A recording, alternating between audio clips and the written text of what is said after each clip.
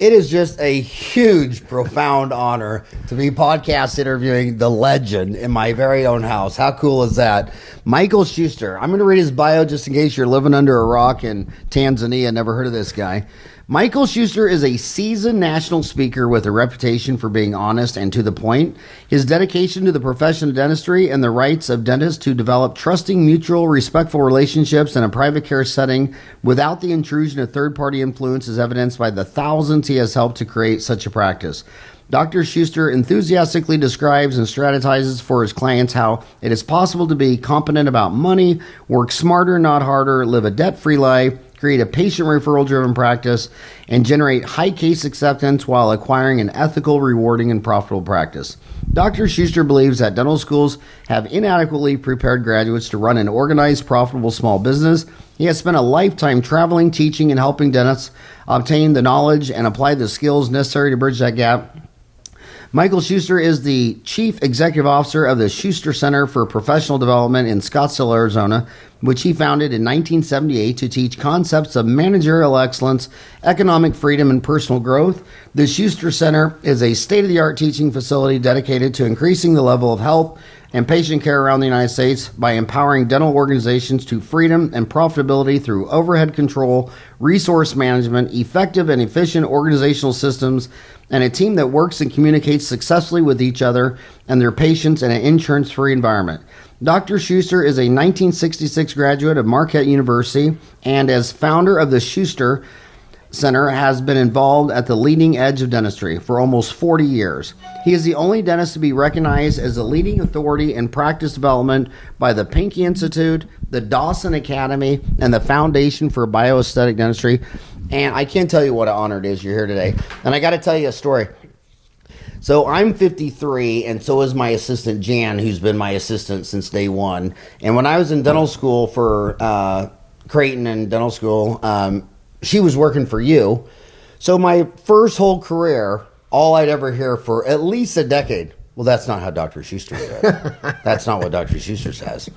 And he knows far more than you do. No. So thank you for training. Made you feel good. Oh my God, you just set her on fire. She thinks you walked on water, and all she'd ever do is tell me how I was messing up. And it was smart because I always tell people that, you know, when you're at a staff meeting, if you're the smartest one in the room, you got the wrong staff. And dentists are arrogant, and they want to be the man, and I'm humble. I'm like, God, if I'm the dumbest guy and I can't contribute to this meeting, my business is going to go someplace. But I want to start off with a very specific question.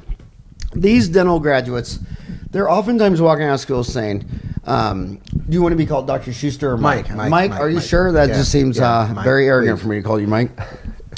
They say things, well, Mike, you graduated in the golden years. Yeah. You're lucky. They're graduating with 14% of the market is owned by corporate dentistry that has 50 locations or more.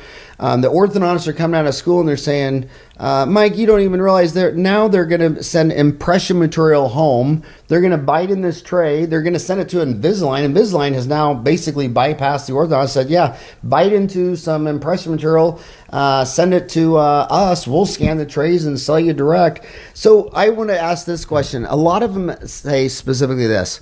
I graduated $350,000 in debt. Do you think I made a bad decision? Do you think dentistry, the golden years are behind it, and I made a bad decision going into dentistry? That's a great question. I would say if I had a son or a daughter, I would want them to become a dentist. I think there's a lot of opportunity. The problem is, and I think you'd agree, the opportunity is limited to about 10%.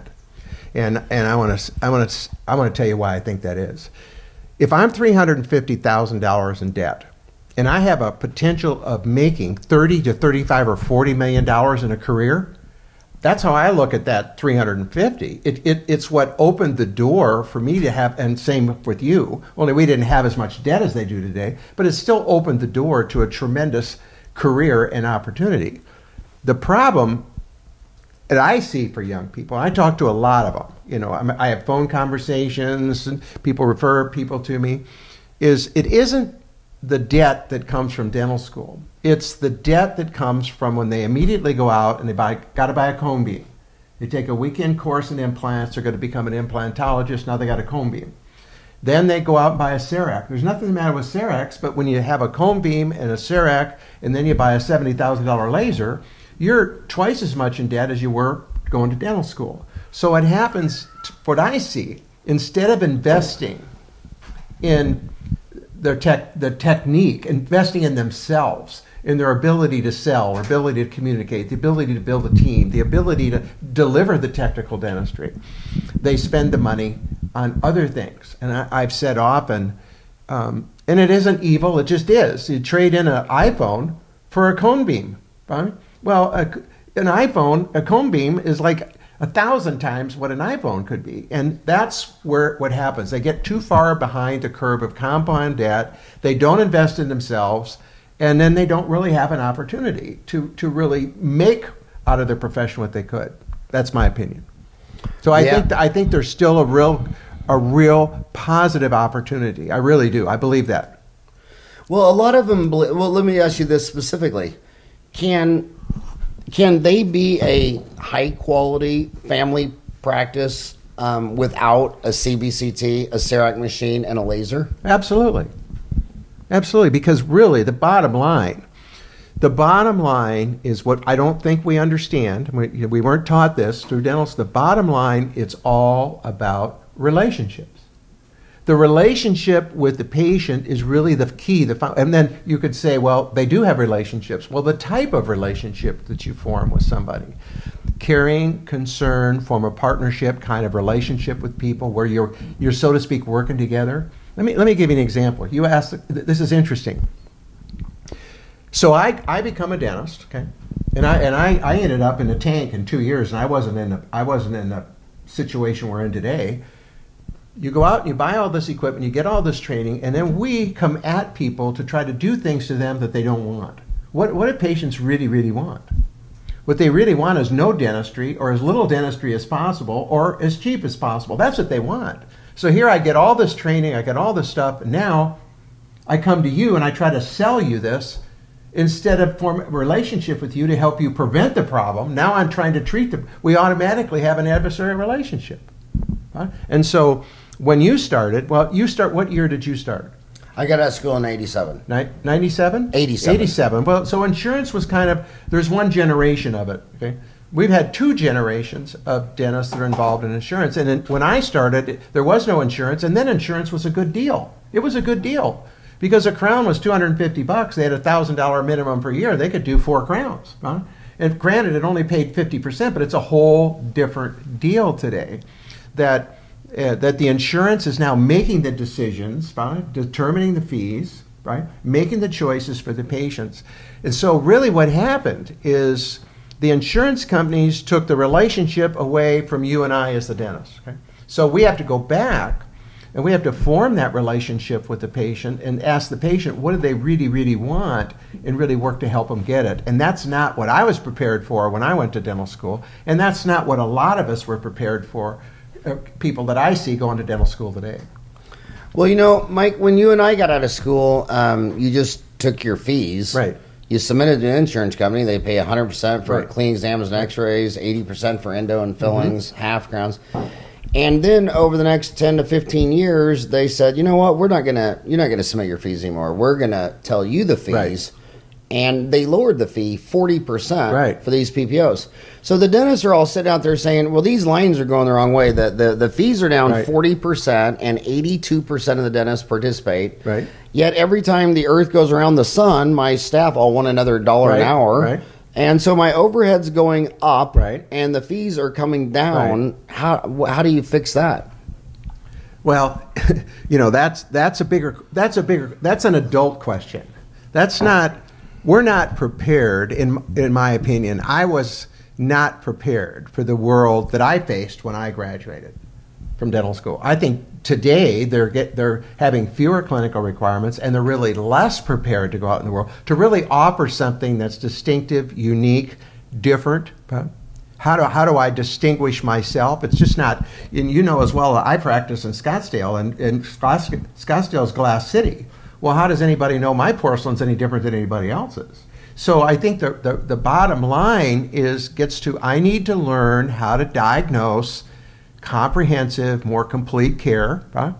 I need to know how to establish a relationship with this patient, find out what they really, really want compared to where they are, right? So that they get an understanding of where they can go or be if they do treatment or don't do treatment. Right? And I need to work with them. But what I see when I evaluate practice, and by the way, I am in 2 dental practices a month. Right? I'm actually there. So it's not like I'm sitting someplace talking about it. I actually see what's going on. The new patient experience that happens is the doctor doesn't sit down and talk with the patient to figure out what they want. They get shipped to the hygienist. They run through that. The doctor comes back, spends 10, 15 minutes doing an exam, talking them into treatment. They go to the front desk. She tries to talk them into treatment. And the acceptance of treatment is less than 50%. 50% of the people walk out of the door. Then they go to all the big technical schools, right? They run off to the technical schools, and they're all about the same. I know most of them. I'm personal friends with Gary DeWood, John Coyce. Dawson is a personal friend of mine. I love them all. But they go to these schools, and now they've got a bigger hammer. But the patient's still coming in the same place they were before, and they're trying to sell them more dentistry. And they can't do it. They can't do the quality of dentistry that they're teaching in these technical schools at those 40% discount fees. So the acceptance for those boys and girls at that level is about 38. Their treatment acceptance goes down another 10 or 15% because they're still not spending the time to get into what I refer to as a creative relationship. We've been taught to problem solve, right?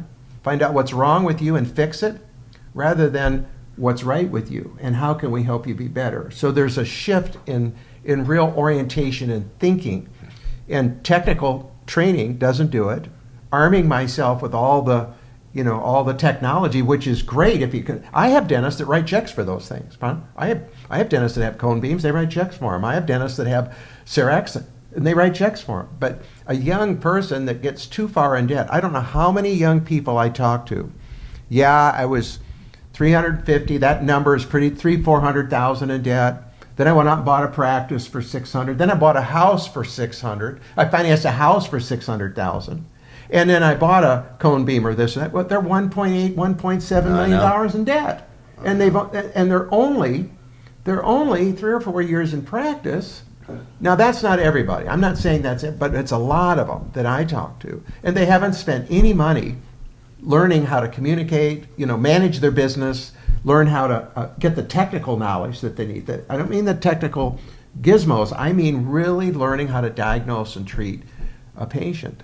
So I think that's what young people are up against. There's a marvelous young man that one of my I get a lot of wonderful young people as clients, as students. And he's really on this. If he were here, he'd be saying the same thing. He wants to really talk to because he is a young person. And he's invested heavily in his technical education, in his management and communication. And I keep saying, okay, you're setting yourself up for the rest of your life. Whenever you train yourself, whatever you learn, you can take wherever you go. You could go anywhere with the knowledge you have in practice. I could go anywhere because I have that, probably. And he's building that in his practice, and he's in the 3rd or 4th year. His practice has just taken off.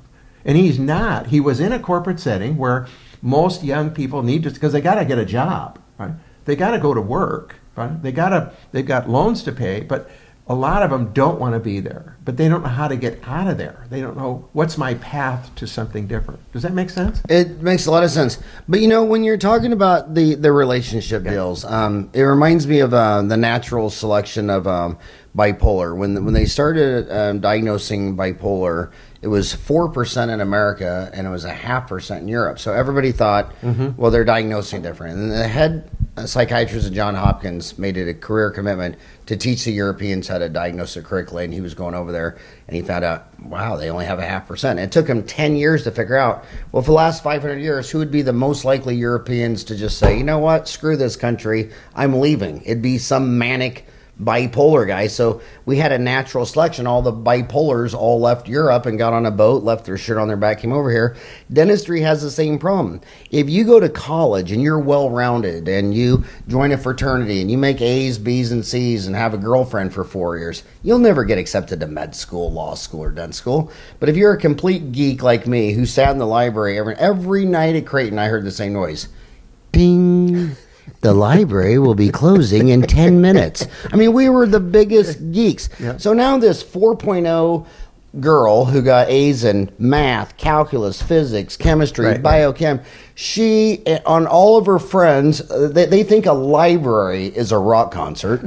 And now you're telling them to have a personality and build a relationship, and they want to go do a geometry problem. So, and then, how can you teach a dentist, a lawyer, and a physician to have a personality and form a relationship? Absolutely. How do they fake this new skill? That's a great, it's a great insight. A friend of mine, a personal friend, a professional, died in March. His name was George Land. He was actually in Scottsdale. He was a genius in creativity. So they're trying to figure out, I mean, how do we help these people become successful? So they used a test for NASA to test for engineers and for whatever, and they applied it to 1,600 children. And what they found is 98% of children under the age of 5 could be creative in their orientation, bring things into existence. By the age of 10, only 30% could create. By 15, it was 12%. Then they took that same test. By the way, George is on YouTube with this, on a TED Talk. And he died in March, and he wasn't in great shape, but he was brilliant. Then they gave that same test to some 280,000 people, adults. Only 2% could create. So if we look at how we've been trained, if we look at how we've been brought up, we've been to think they're trying to put us in boxes. Convergent thinking, not divergent thinking. In other words, so I believe, and I've seen it, okay, because right now there's 5 Spear mentors in my management program. These guys are top of the world dentists, and yet they still have a case presentation acceptance of 35 to 40% when I see them, okay, and they're frustrated, okay. So I teach them how to get into a creative orientation instead of a reactive orientation. That happens overnight because creating is in our DNA. We were created to create. Finally, everything that exists, from the microphone to the table, everybody had an idea. They created something, right? Out of nothing. So in dentistry, we can assemble different things, put things together, right? And we can create something new. Huh? And when we work with a patient, we can help the patient move towards health instead of just treating the disease. The major problem I see, and it's just my perception, it isn't the perception, is that we were taught to problem solve. And the smarter we are, right? We, like you say, we get these grades, we do good in school. I was an average student in dental school. I was top of my class clinically, I was middle of my class didactically. So I wasn't like one of those genius people. I'm just kind of an average Iowa boy. And I always tell people, if I can learn to create, you can, because it's in our DNA. So you say, what do you mean create? What I mean is help people first know what they really, really want. People don't move towards anything without a picture. Without a picture. Okay? So help that patient get a picture. What does health look? What does a healthy mouth look like? What are we taught to do? We're taught to diagnose everything that's wrong with people. Let's find out what's wrong and fix it. To me, that's the primary shift in thinking. Okay? When I work with dentists, I try to teach them, like this long resume, I try to teach them how to be creative with money instead of reacting to money. Because if you react to money, you'll never have enough. I try to get them to be proactive or creative with time, right? Because that's energy. I try to get them to set up their new patient process to be creative, not reactive. So if we can develop and I would say you are a creator. Look at what you've done. Look at what you're doing. You put things together. You see things other people don't, and you help people. Follow what I'm saying? That's creating, helping people think differently, look differently, act differently. But everything that a dentist can do is either react to the problem or they can create something new or different. So when we bring up the insurance issue, insurance was a help at one time. Now it's a definite detriment to most people for most situations. What the insurance does is it, so to speak, cancels out that creative process. Well, doc, I'm only going to do what the insurance will pay. What? Wait, you mean you're not in charge?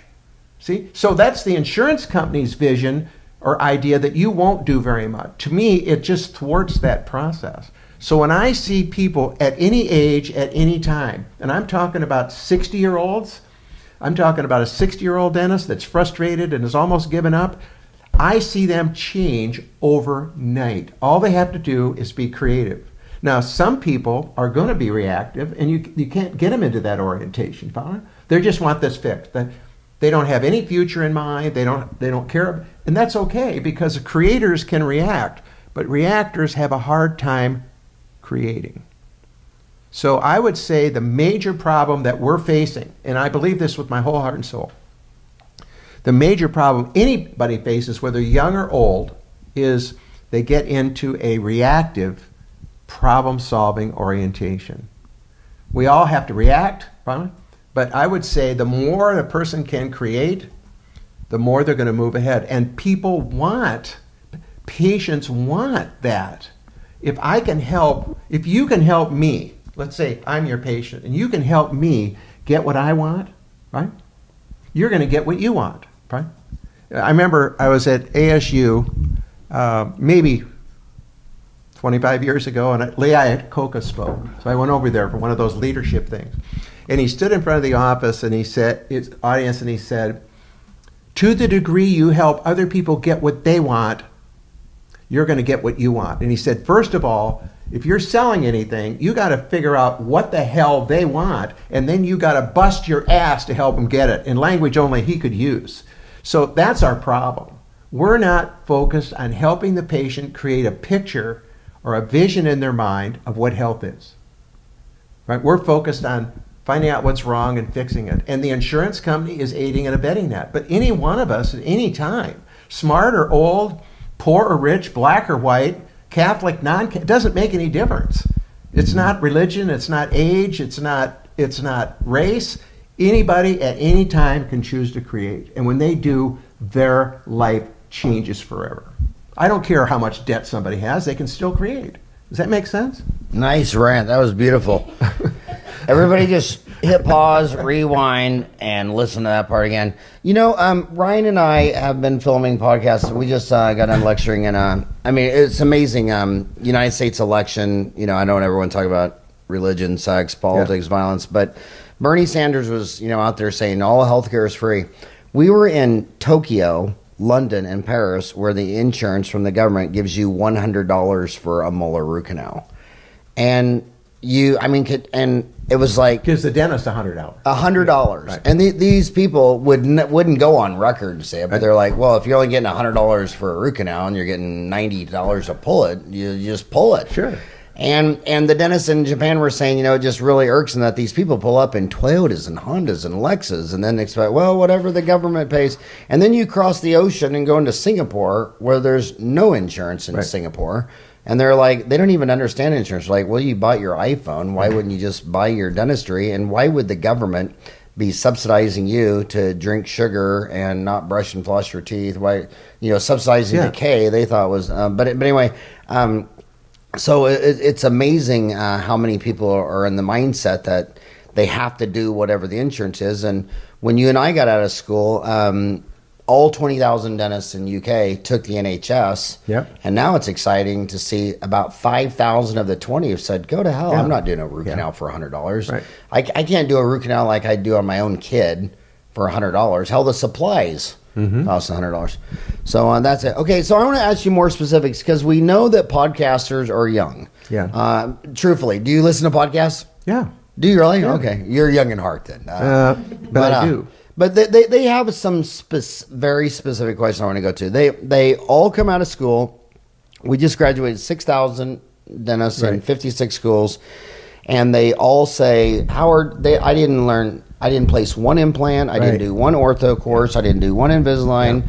And they're saying they want to learn all these things, but Pankey, Dawson, Coy, Spear, these are expensive. To learn how to place implants, Invisalign, there's just all these things, and they're kind of like a kid in a candy store. And what kind of order? What would you do first? You know, I mean, some of them think, well, I'll be successful if I go to meet Aaron Garg in Dominican Republic and learn how to place implants. Some say, well, I'll go successful if I buy a $150,000 sewing machine. Some say, well, maybe I should learn ortho and Invisalign, and they have all these things. But I want you to walk them up the stairs. So they're on the first floor, and they need to get to the second floor. Which steps would you take up the stair, in what order? And also explain to them what you do. I think that if I look at people that have been significantly successful that I've worked with, can I use that as a? I think that financial control trumps everything else. I think financial control is the key, because if I get behind the curve, I get behind the curve financially. And I've never been there with patients in my life. I've never let the money determine what the treatment plan. And I understand I'm blessed by that, but that was a determination I made. I think that from a management standpoint, you have to choose a model, a management model. Is your management model going to be patient-centered, or is it going to be production and volume-centered? I think that's something that really, that comes from the way we're raised, that comes what our values are, that comes from the people we hang out with.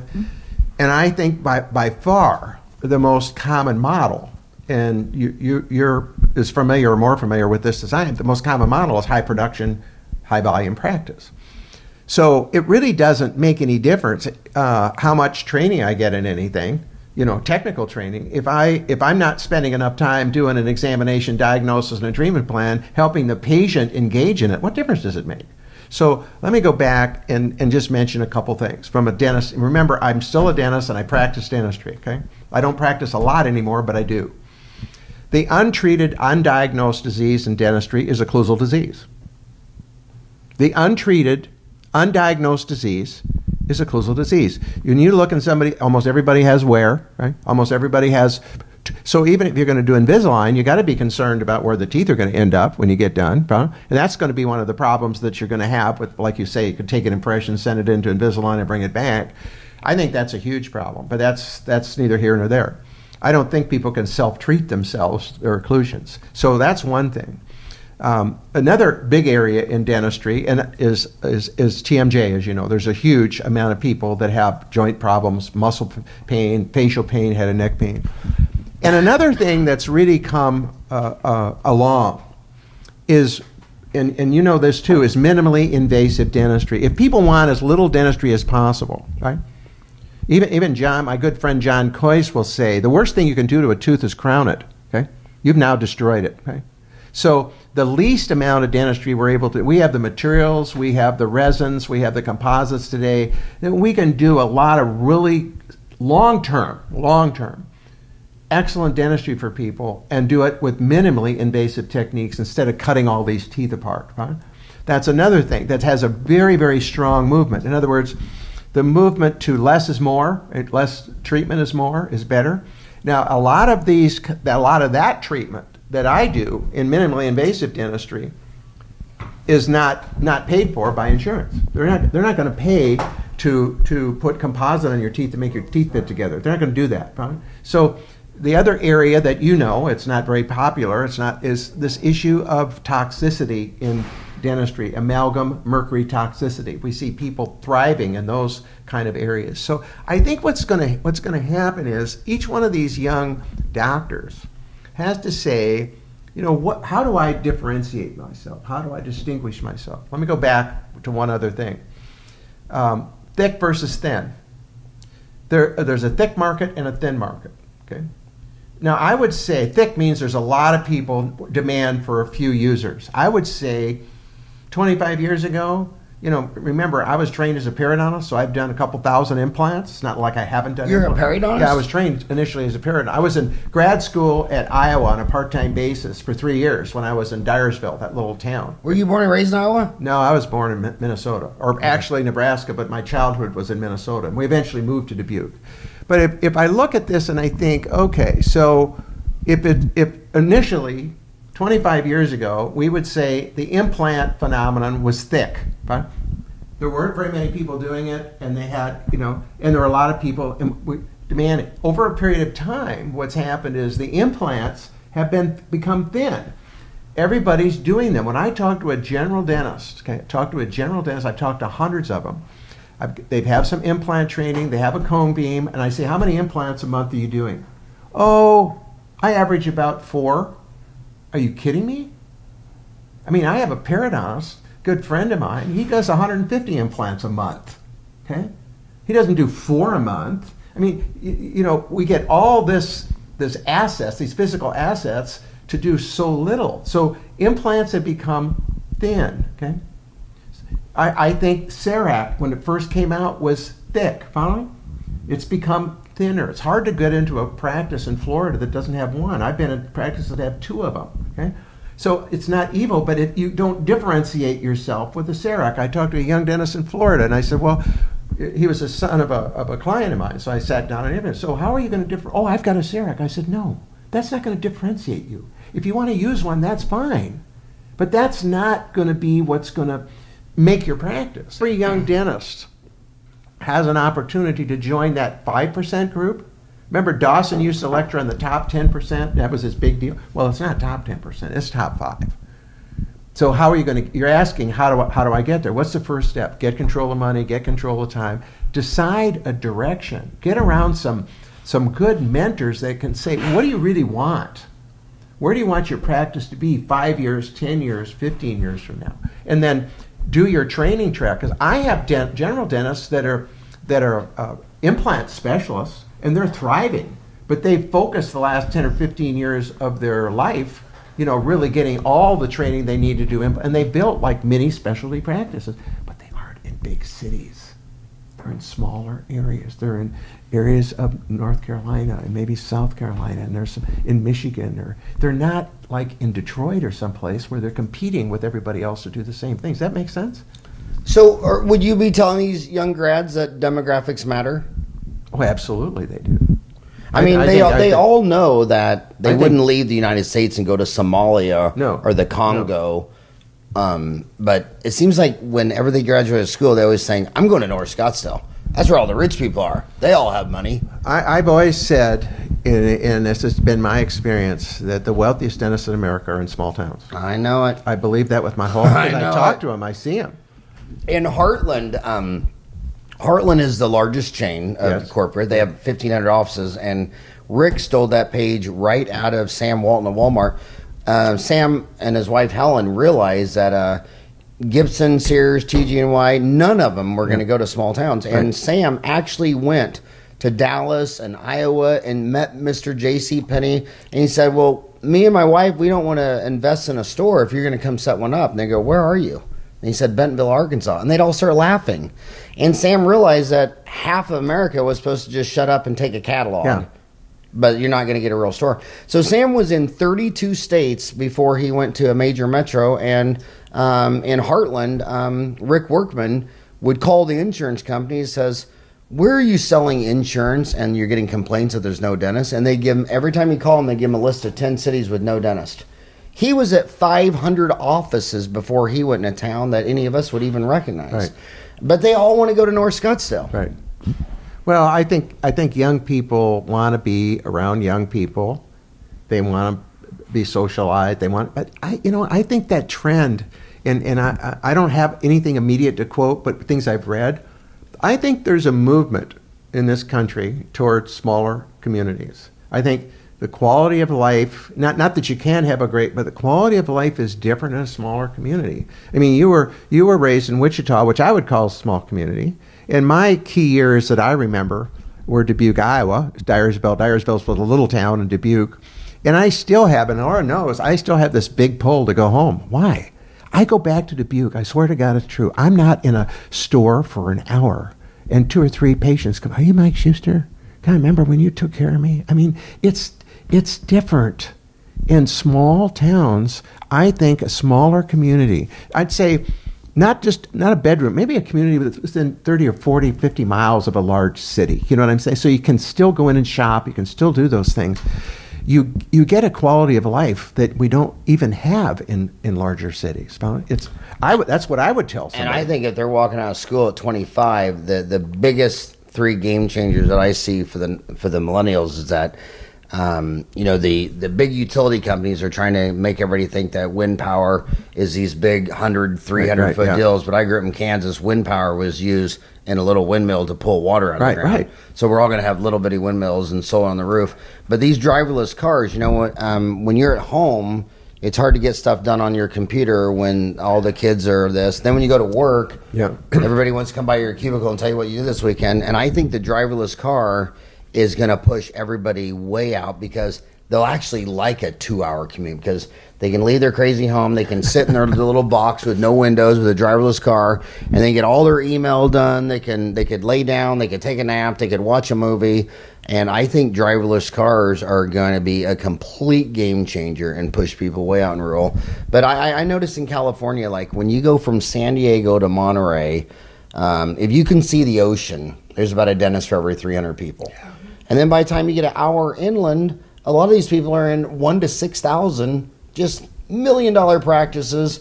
I have actual classmates that wanted to live in against the ocean, but they practice 4 10-hour days in Bakersfield, and then Thursday after work they get in their paid-off black Porsche and drive into L.A., then live like a rock star Friday, Saturday, Sunday, and then drive home. So yeah, I think demographics matter. You mentioned TMJ or TMD or craniomandibular. One thing. But you opened up a big can of worms up because they have a lot of specific questions on that. They believe that there's 2 camps. And one is neuromuscular, and you got to buy a tech scan and these other things. And one is more what they call CR, Pinky, Dawson, what have you. And they got to make a decision. Do they go neuromuscular or CR? What would you say to that? You're really trying to put me in a corner, aren't you? Well, I know you. I know it's tough to throw anybody on a bridge, but they ask that question all the time because they believe they believe it's L.A. or New York. Do you believe the camps are the same, or do you believe they're different camps? Well, or different religions, or different schools of thought. I think it's different schools of thought. Yeah, I'm one of these people that believes God's in every church and every temple.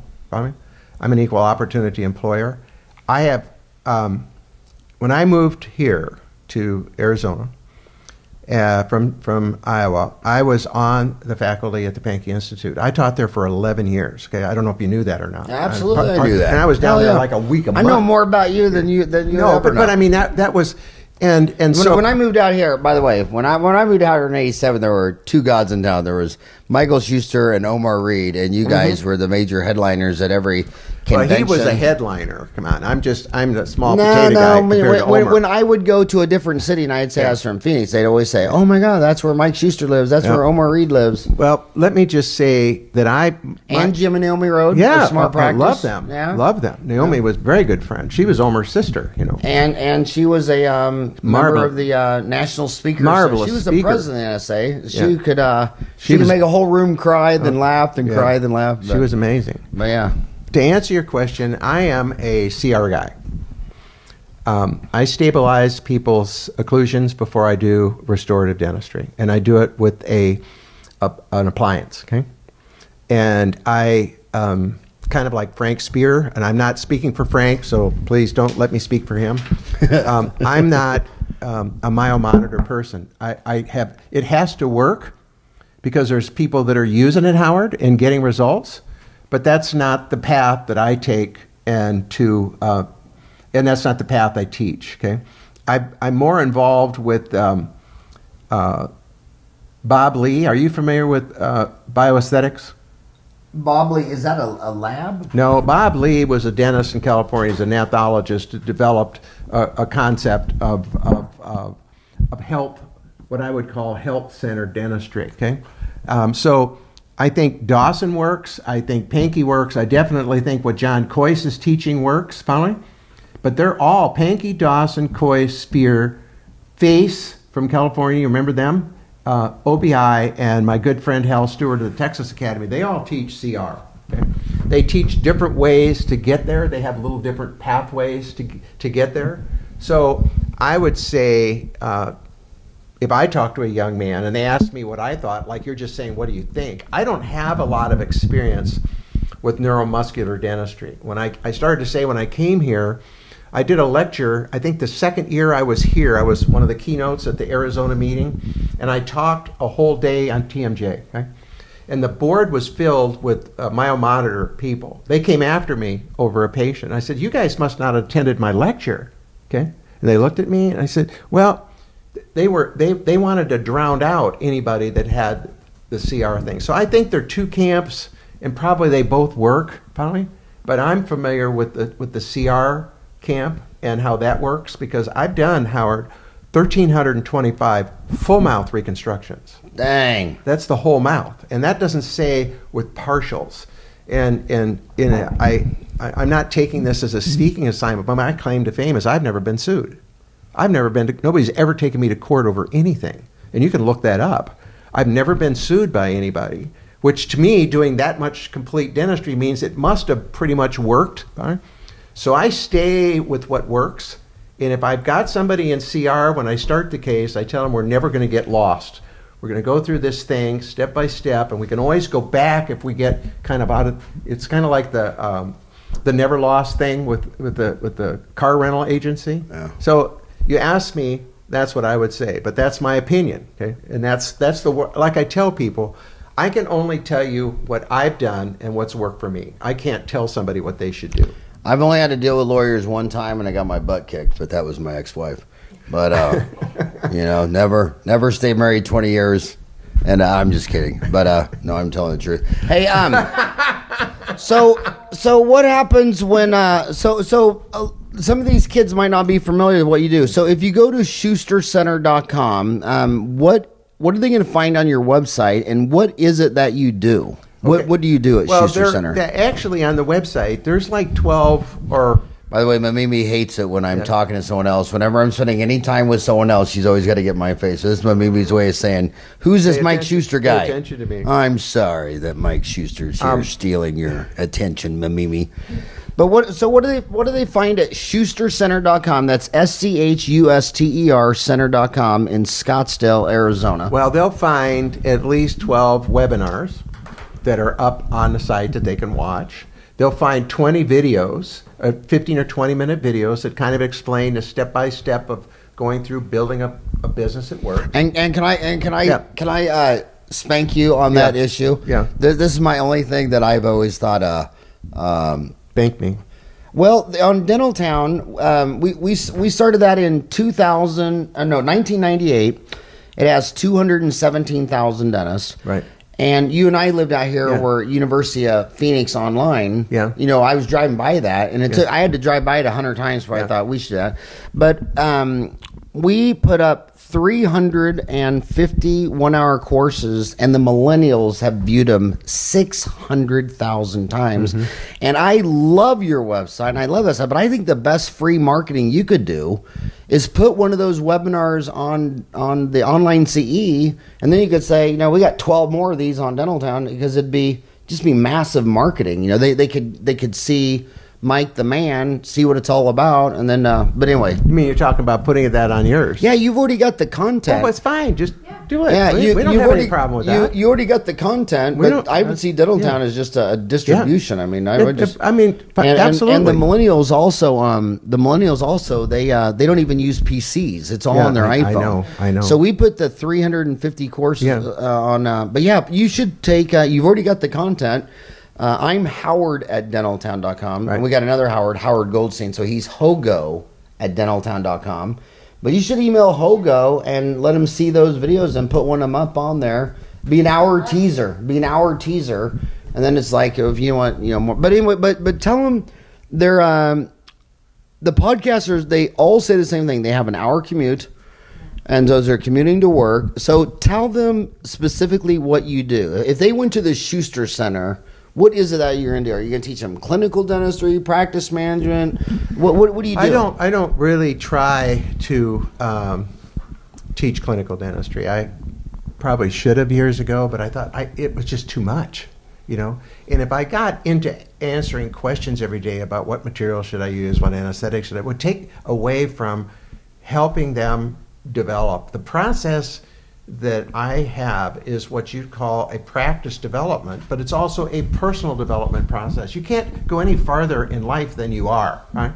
So so they get engaged, and so they learn how to be creative or proactive with money, and then they get time. And it's about getting control. And I don't mean you can control everything, but the foundation of a business is money, time, and organization. Those are the three foundations. Now, what grows the business, the growth of it, is the business of sales and marketing and relationships and doing something distinctive or different. But you said money, time, and organization.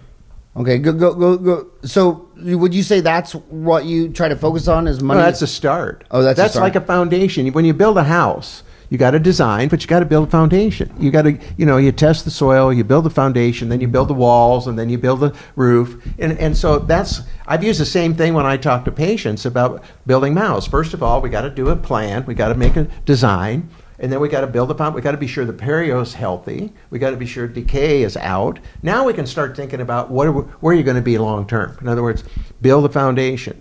Not jump to something else or just fix something and leave the rest of the mouth to be diseased. We want to put the fire out before we start shingling the roof. That was a statement that Barkley made 100 years. Bob Barkley, who was my first mentor.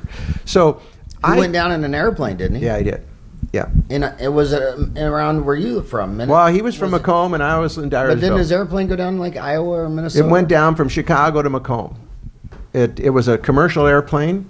And an oil leak, and the cabin filled with smoke, and the guy who was flying the airplane couldn't see where he was going. But where was he from though? Macomb, Illinois. Okay, he's from Illinois. And where'd the plane? What state did it go down to? I think it went down in Illinois. I'm not sure. I know he was. I know he was killed in '77. Yeah, what a legend. Yeah, he was a great guy. But does that make sense? I mean, we from our perspective, we help them build a business model, right? The business model, if you think about this, the business model is what determines whether you do your professional model, which is what the patients look like when they leave. So I may have all of this training up here to know how to do this, but if I've got the wrong business model, if I got a commodity model down here, I'm never going to get this stuff off the shelf. So I got to slow down, really understand how to connect, communicate with people, find out what they really want, and move forward. And it's not simple, but it's not complicated, Farran. It's not complicated. If you take it, it's like building anything. You got to do it in a step-by-step process, right? Isn't it funny how when you go around the world, I mean, it's like, what was that game where the frog head would pop up and you try to smack it down? Well, whack-a-mole. Isn't it kind of like whack-a-mole, like the government was going to give all healthcare free and England and France and Tokyo, and now the root canal is down to $100, and people are saying, well, the government doesn't buy your house. Imagine if the government bought your car. Imagine if just a fast food hamburger was the government. There were no different McDonald's and Burger King and Wendy's and Carl's Jr.'s and all. It was just a government hamburger shop. Do you think that going from indemnity to PPO, that it's basically a race to the bottom where dentistry is just a commodity, and then eventually it'll hit the bottom and start coming back up where people will think, I paid cash for an iPhone. I'd rather have dentistry done once and right? That's a tough question to ask. I think you said demographics earlier.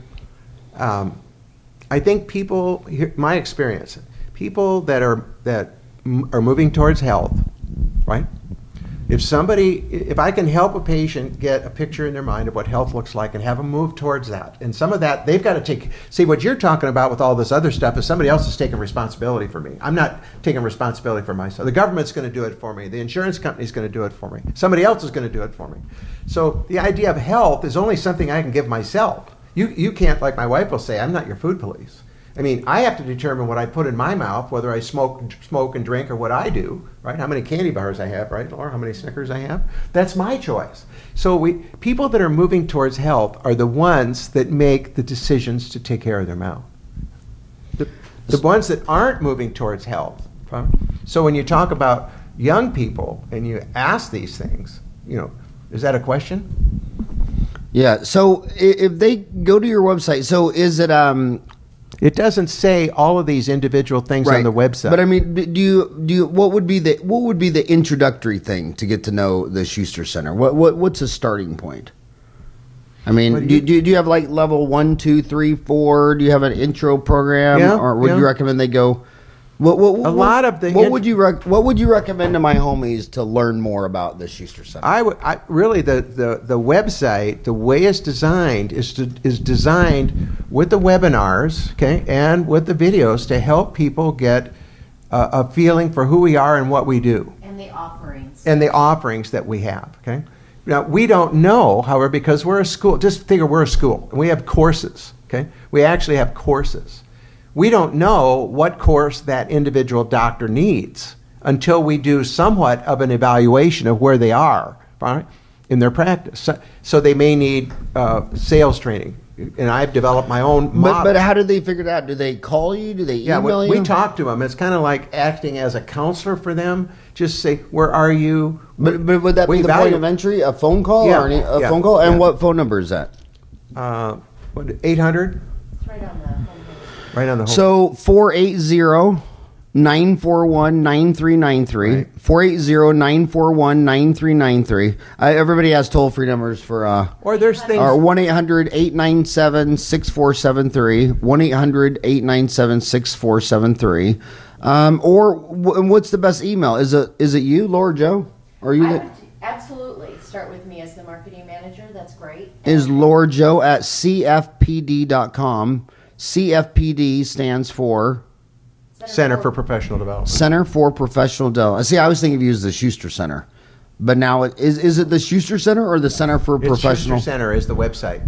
Is Center for Professional Development.com. But so let me ask it another way.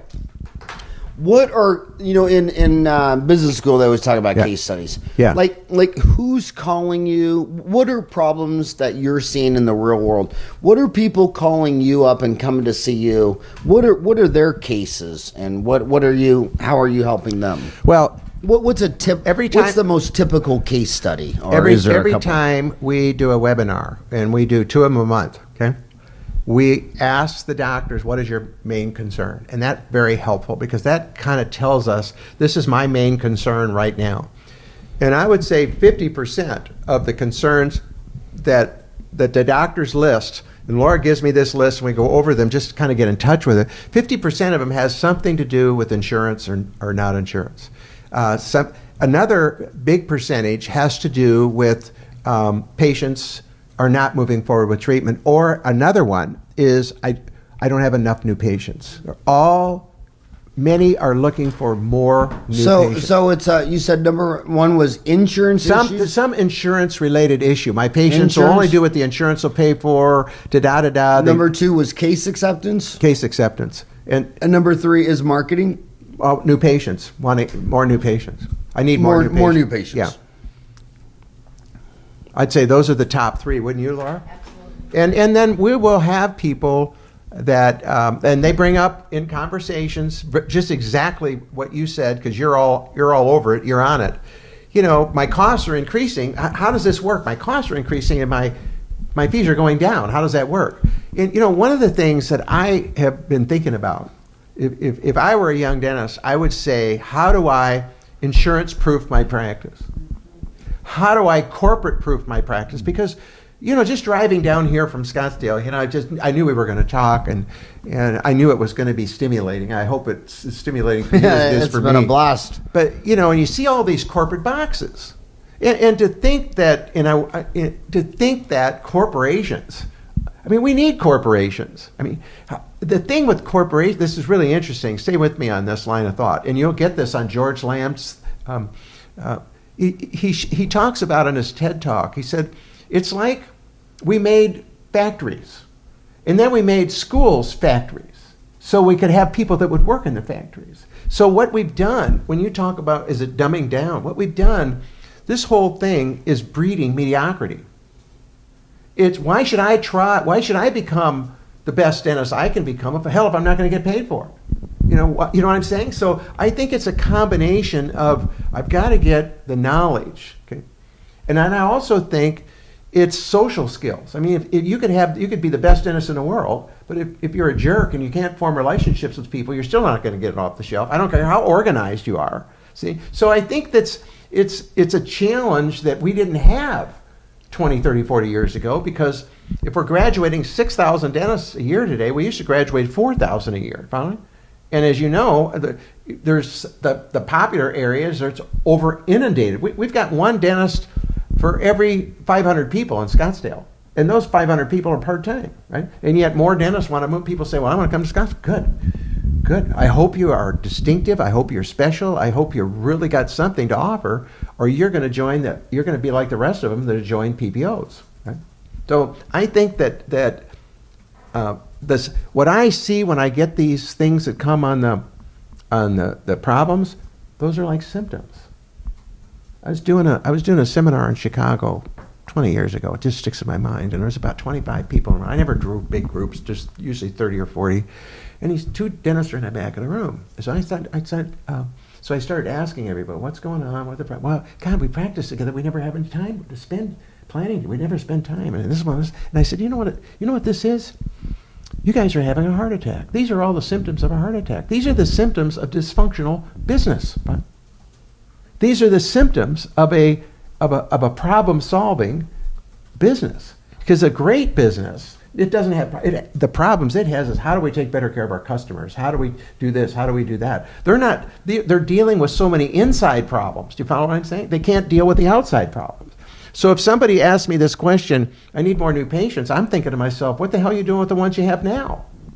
Fine. If you take awesome care of the people you have now, they're going to go out and talk about it. You've got to be special. It's like my buddy Jack King, who just retired. Jack's like 53 or 54. He's now teaching at North Carolina. Great guy. Love Jack. He says, if I'm going to charge people 30% more, I better be doing 60% more for them. Huh? So one of the issues, just to share, one of the issues is we want to make money. We went to dental school. We put in our time. We want to make money. And I think what happens is the inside problems prevent us from understanding that we're really there to solve your problem. We're really there to help you. Right? You're not there to help me. Right? That's one of the biggest things I see with a lot of people. This orientation is, I'm there, you're going to help me. The reality is, I got to be there to help you. And if I have that orientation, how am I going to make a difference for you? That's a game. Now that's kind of a head. You could say, well, that's head talk. Well, but I think how we go in and we face people every day in our relationships, and when we walk in the office, what are we really there to do? And so if I look at all these problems, they're symptoms. Okay, and I know this for a fact, and I believe it with my whole heart and soul. If I get into a creative, and creative is like if you and I are working together, it's me helping you bring something into existence that didn't exist for you before, right? So now I'm co-creating with you. And so often I will be creating for myself the relationship I have with my wife or my kids or my staff members individually. So if I get into a creative orientation, I'm going to have a better relationship. So I sound like that's a one-size-fits-all, but I'm pretty convinced that's the heart of it. I want to go back to more specifics of the emails go ahead. I'm getting. So what year did you graduate from dental school, Marquette? 66. And how many girls were in your class and how many guys? Three. They girls. were all nuns. Were they I went to Marquette. They were 3 nuns. Nuns that became dentists? They were nuns, and then they became dentists, yeah. Are you serious? Yeah. Wow, my 2 oldest sisters went straight into the nunnery at high school. I've been a dentist. I'm coming up on next year will be 30 years. Yeah. My older sister's been a nun for 35 years. But I want to ask you specific, because you raised 4 daughters. Yeah. And I raised 4 boys. Yeah. We'll when we're off the record, we'll discuss horror stories on what was harder for girls. But here's a very common problem girls have. 1/3 of these 6,000 dental students have other dentists sprinkled throughout their pedigree. Right. Their mom, dad, uncle. Yep. It's dentistry is very family oriented. Yes. It doesn't matter if you're in Brazil. Some of those dentists, Kevin, is it Christian Coachman? Christian Coachman, there's 38 dentists alive in his family tree right now today. 38. And it's the same in India, Japan. It's a very tribal deal. Yeah. So they're like firefighters. So it's two different problems they're having. She's saying, I'm working with my dad. Yeah. And I'm just like, oh my God. How do you confront your dad? Maybe Laura should answer this question. And then number two, so how do you confront your dad when your dad is maybe he's spending Sargenti root canals, and you're like, well, he's my dad, I love him, but how do you confront that? And then overall, boys and girls, when I ask the millennials, what their number one problem is, they say staff. Yeah, I mean, it makes them cough up blood clots. They say sometimes I wish I could say this to my hygienist. They don't treat their just basically just staff in general. So I would say it's people issues. So address. You had 4 daughters. How does a daughter address her dad? And do you help in any of that in the Schuster if she came to the center with her dad? And then number 2. We're on this side of the coin, so staff, listen to us. Yes. But when you come out of school and you buy a practice for $700,000 and you're 28 years old, it just keeps them up at night. It keeps them up at night more than endo, more than perio. Yep. So how do you learn people skills? How do you learn leadership? How does a 28-year-old girl dentist learn to lead 5 women to a pond filled with water? I mean, Well, obviously there's no one size that fits all. There's no one answer that fits every situation. I think that two people, if they're really going to work together, their values have to be similar. I always say that too when I'm talking to potential clients or patients. Most of the patients I treat are referred. Most of the clients that I involved with are referred by somebody. Somebody said, well, you got to go to Mike or do this. And the reason I said about the website, go to the website, see if that feels right to you. See if you feel like because if you get involved with the wrong person, whether it's your father or not, or brother or sister, it's just not gonna go well. So as a young person, so to speak, gets their big boy or big girl shoes on, and they begin to know more about dentistry, they're able to really make a hey, is this really what's in the best interest of this patient or not? So from that aspect, just talking about that part, I think you got to be involved with somebody whose values are in alignment with yours. And you would think it would be the same in a family, but it's not always. It really isn't always. The second piece that you talk about with staff, I think generally young people, maybe you have a staff. Let's say you buy this practice that you mentioned for $700,000. You buy this practice for $700,000. You've got the staff, but they've been working with the other dentists. Right? So you inherited a staff, and maybe this dentist is retiring or he's older. And so the staff, so to speak, had a relationship with the other dentist. Maybe they respected him. And I come in there, and I don't have gray hair yet, and I'm sitting there, I'm a young kid, and that generally I see them kind of being taken advantage of. Huh? I see that. So when you talk about leadership, I think, there's a million books on leadership. You know that as well as I do. It's just like, do you know where you're going? Do you know why you're going there? This is who I am. This is where I'm going. This is what I want to accomplish. You gotta say that to your staff every day. My staff will tell you, I drive them nuts. If I'm on vacation, they have a little thing they play. How many emails are we going to get from Mike? Because every time I send an email out to people that I know, I copy them, because I'm always talking about what are we about, what do we stand for, what are we trying to accomplish. Not that we're perfect, and that anybody that's ever worked with me will tell you that, but I'm doing my best to get here. Does that make sense? So I think you got to put your big girl boots on or big boy boots on and say, this is who I am, this is what I want to do, this is how I want to take care of people, this is what I want to do with my life, and start marching down that aisle. And I think, again, I'll go back, I think we've been taught to conform, to get along. Right? I mean, that's not you. You're not a conformist. You've never been one. Follow me? You're an out-of-the-box. You can't put Howard in a box. Follow me? So we shouldn't be putting people in boxes. We shouldn't be making judgments about what people should or shouldn't do or allow other people to do that. We want to give people the freedom to make their own choice. And I think a young person can get up in front of their staff every morning, and regardless of what they say, they can have a little statement or this or that, pull something off of Google, whatever, and just talk about it for a couple minutes. This is why we're here. This is what we're trying to do. This is, we may not be perfect, but this is what we're trying to do. And that's leadership. I mean, you don't have to read 50 books about that. I mean, the books are filled with characteristics. Just frickin' do it. Fine? Just act like this is who I am and this is what I want to be. And I don't care what age you are. I don't care if you're just out of school. I mean, they can carve a place out for themselves. I don't think they have to read 50 books. That act as if and you'll become it. Huh? Act as if and you'll become it. And you got to speak it and you got to act it. And the strongest force for movement isn't talking, it's modeling. Modeling. I mean, you model for your staff. If you want your staff to be there on time, you get in on time. You don't come late. Following? You're not late for appointments. I'll tell you something that'll really get a kick out of this. So I'm a young kid, and I go and start practicing Dyersville. They just about ran me out of town. I mean, the farmers were tough.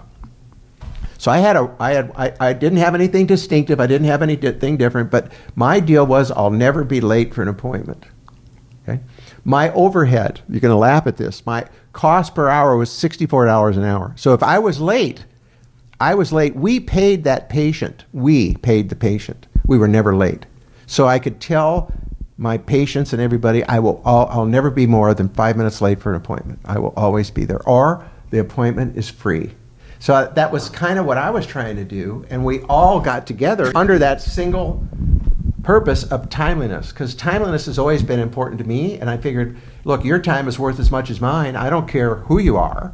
I'm not going to keep you waiting. Does that make sense? Yeah. I mean, that's a little thing, but I think it's a big thing that says, who am I? What am I about? I'm here to take care of you as a patient. I think anybody can do that. I don't care if they're just out of school. I don't care what setting they're working in.